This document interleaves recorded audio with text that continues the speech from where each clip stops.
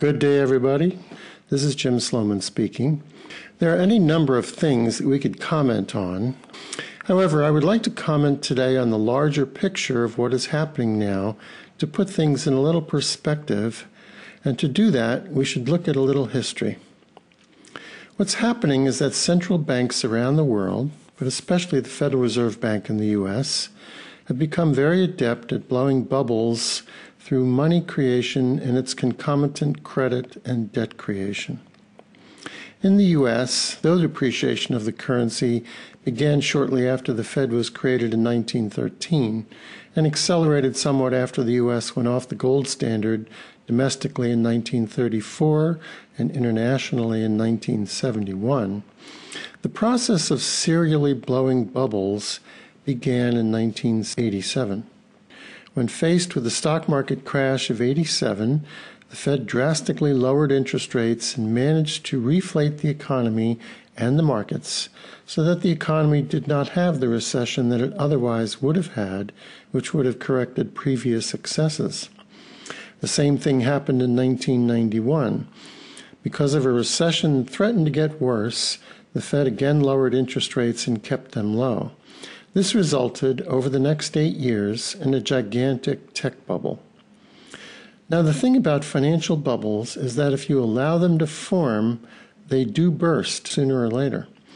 They reach a point where they're so overpriced that they burst of their own accord. And when they do burst, bubbles cause a tremendous amount of destruction to an economy. Cleaning up in the aftermath of a large burst bubble is very difficult, messy, and painful. So the thing to do is not to blow them in the first place. Once you've allowed a bubble to form, it's going to burst, and then there will be devastation. So the thing to do is not to allow a bubble to form, because it is much easier to prevent a bubble than it is to deal with the aftermath after it has burst. But the Fed doesn't do that. It blows these large bubbles, each one larger than the last, and then absolves itself from any responsibility when the bubble bursts, saying that there is no way to recognize a bubble until after the fact, after it has already burst. That's nonsense, of course. You can recognize a bubble when it is forming and then growing. In 1999, for instance, the U.S. NASDAQ was at an astronomical 65 times earnings. It doesn't take a financial genius to recognize that long before that, you were already in bubble territory. The Fed has great power to take away the punch bowl before everybody at the party gets completely drunk. It can raise interest rates while the bubble is still forming, or it can use other policy initiatives, such as raising reserve requirements for banks, or the reserve requirements for purchase of stocks or houses, etc. Instead, the Fed appears to prefer to let the bubble form and then burst, and then try to clean up afterwards, which, in my humble opinion, is not a great idea. Similar to the tech bubble, after the Fed blew another bubble, the housing bubble of 2004, 5, 6, and 7, the relationship between housing prices and household income became untethered to reality. The relationship between housing and income blew up to 3 times what it had historically been for many decades. Perhaps the man in the street was fooled, but the many economists at the Fed should have realized what was going on. It didn't take an advanced degree to realize that housing was in an extreme bubble. Now the thing is, when a bubble bursts, not only do you lose the value gained on the upside, you lose all that and more, because the bubble almost invariably, because of gathering velocity, goes below what fair value is. So the society winds up losing all it has gained from the bubble and then some. And I'd like to show you an example of that. Here's the South Sea bubble that took place in the early 1720s. And you'll notice that here's where the acceleration started, which is where you basically count the start of a bubble. And notice that after the bubble had formed and then burst, that it then went below the point where the acceleration had started from.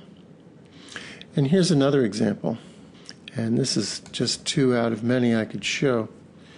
This is the stock market in the Dow Jones from 1920 to 1936. And here's where the actual acceleration started, right in here, around the beginning of 1927. And notice that after the bubble reached its peak and then burst, it then went to a point below where the acceleration had started.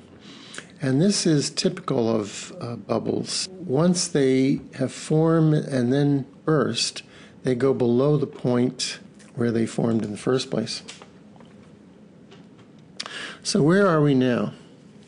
Right now, the Fed is once more blowing another bubble, and true to form, with each bubble being larger than the last, this one will be the biggest of all. The QE2, along with what's known as QE Lite, is about $110 billion a month of new money. This will add some $900 billion of new money in the next 8 months, on top of the $1.3 trillion of new money already created in QE1 in the last couple of years. To see the effects of QE1, pay no attention to the manipulated official inflation figures and just look around you at prices. They are rising relentlessly everywhere, from the supermarket to the gas station to commodities. The standard commodity index has risen 35% over the last year. Think about that, 35%. The same thing is happening in the emerging countries. China, India, Brazil, Russia, and many others are all experiencing increasing real inflation and negative real interest rates. Central banks have been stepping on the gas everywhere. Of course, they encounter resistance in doing this from time to time, but this is also par for the course. Great inflations do not proceed in a smooth fashion. All great inflations in history have been born in recession and depression by a government heavily in debt, and the monetary creation, which is the root cause of inflation, always proceeds in a rather herky-jerky, stop-and-go fashion. But back to the U.S., because of various causes, from the financial decline of U.S. states and cities to the enormous burst housing bubble, which has destroyed some $17 trillion of wealth, to the scared and tapped-out consumer, to the very high unemployment, which is reducing consumer demand, the economy in 2011 will likely be in further decline. However, because of paralyzed fiscal policy at the national level, the Fed will be forced to respond with QE3 and QE4 and QE5 and so on. In fact, this will eventually be demanded as prices keep rising and both consumer and corporate budgets get more and more squeezed. The likely further decline of the economy in 2011 will not necessarily prevent the stock market and other markets from going up.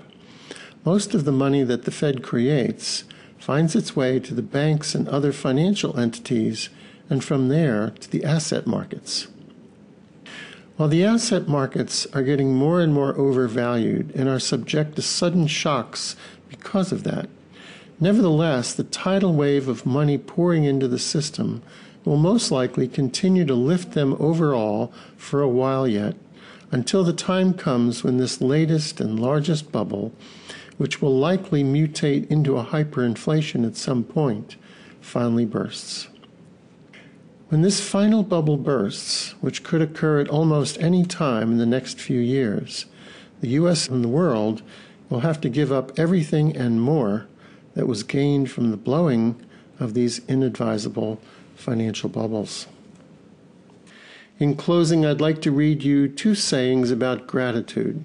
The first by Meister Eckhart, a great German mystic of the late 13th and early 14th century. If the only prayer you ever said to God in your whole life was thank you, that would suffice. That's all for today. May every possible good fortune be yours. Until we meet again, bye-bye now.